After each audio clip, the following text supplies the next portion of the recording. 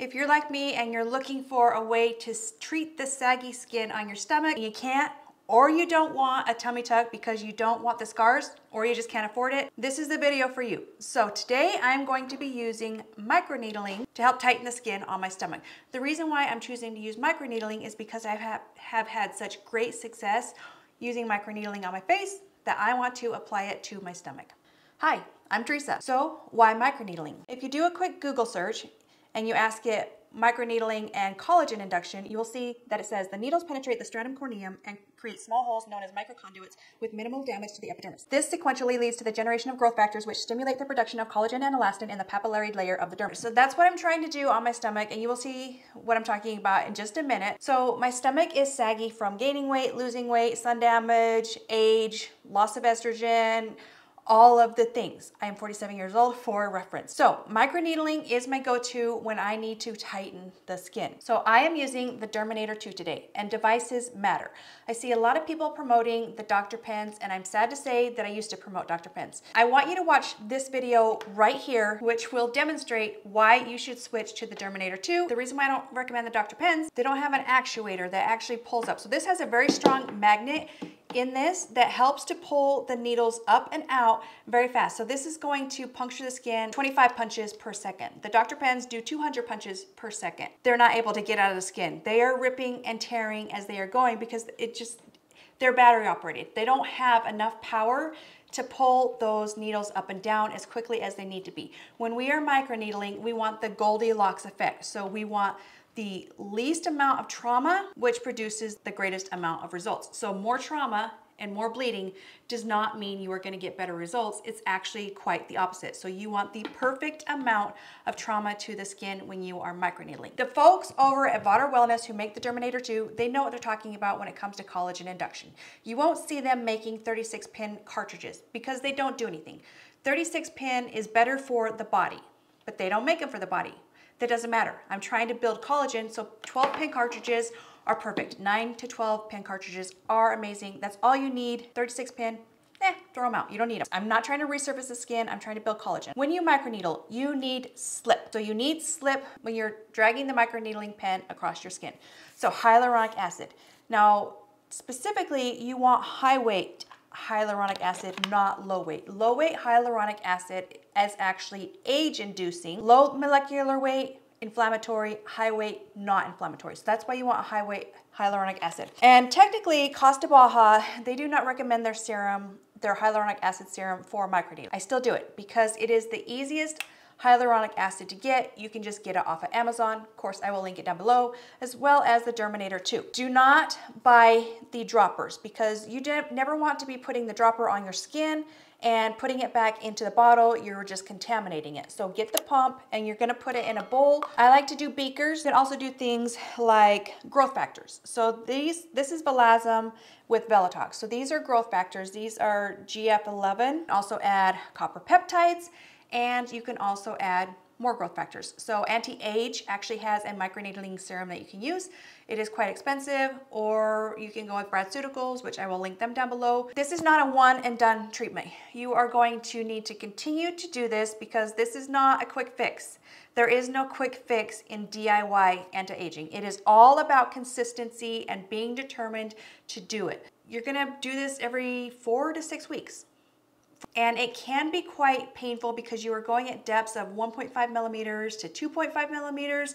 It is going to be very painful.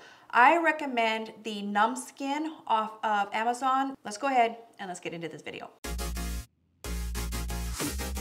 Okay guys, being vulnerable here, but this is what I'm talking about. See that? I don't like it. This Derminator, you never want to turn it on without this red cap at least being on, but I would never recommend putting it on without having the cartridge on. So 70% isopropyl alcohol. Why 70% and not 91%? 91% does not disinfect, so 91% is defatting, and 50% won't disinfect either. So you want to use 70%. All right, people, turn on the Derminator on. Single needle, no. 9 needle, no. 12 needle, yes. Always answer correctly. Timer, no. Slow, no. We want to go fast. I'm going to start at 1.25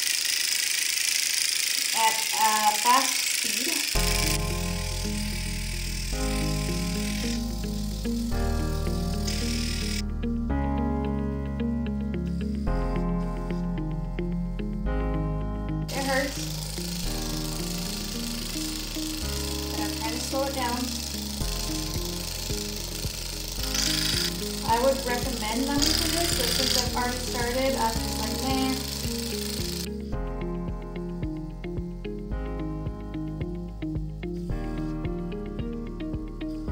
Alright, go on to one side. Do it however you want it. If you want to do it in circles, do it in circles.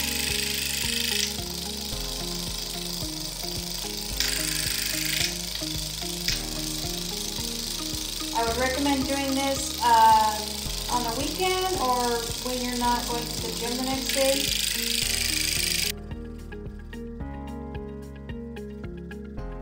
And yes, it really does hurt.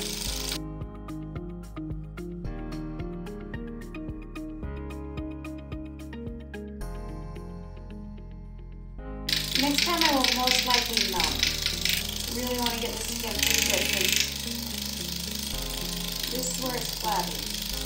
Now my goal is to just build a lot of muscle under here for sure, but that takes time. And I can't seem to remember to do abs.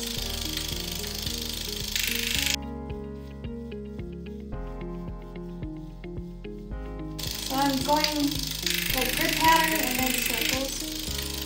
Ooh, they're pupils.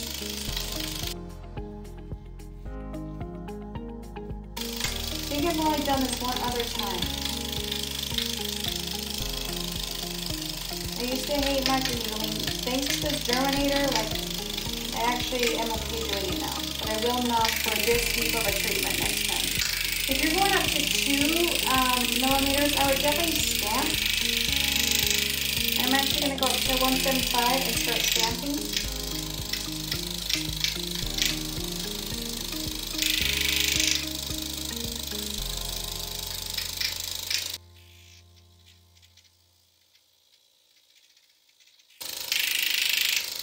Okay, that's enough.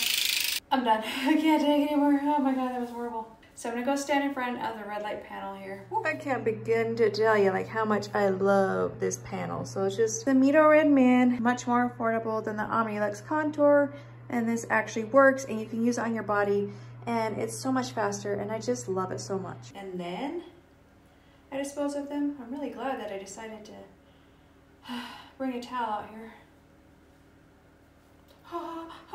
Cold. It got a little belly button. There'll be updates on this for quite a while just because it is collagen building and collagen takes a minimum of 3 to 4 months, but I'll come back and I will at least document the healing part of it.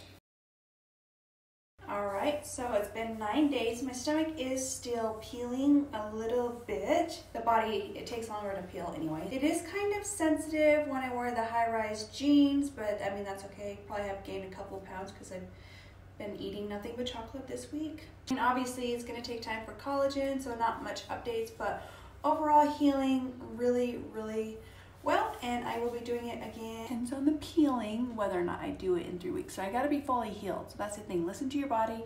Even though a sheet says you can do it every 4 weeks, we'll find out. All right, guys, until the next video.